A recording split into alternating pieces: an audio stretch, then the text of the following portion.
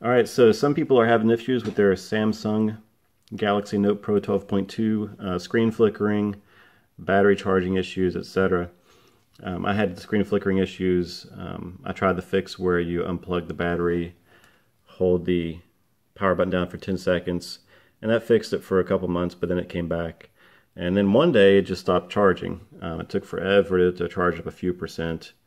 And then if I unplugged it or rebooted it, then it would jump up to like 80%, and then it would jump back down to 20%. It was all over the place until it just stopped charging, period. So I bought a new battery, thought that would fix it.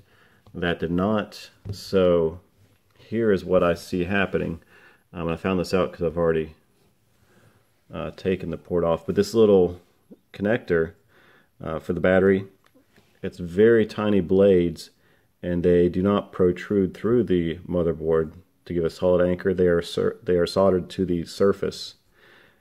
So it's a very weak solder joint, and I guess with as much heat as the battery produces, plus all the flexing, if you drop it any, or it'll break them loose the way you go. So what I will show you, I don't know if I can show you while I'm doing it. So the screen's on, power's on.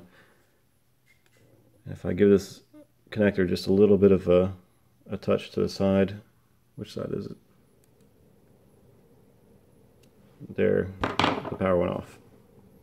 So that was on the ground side, so as it'll reboot.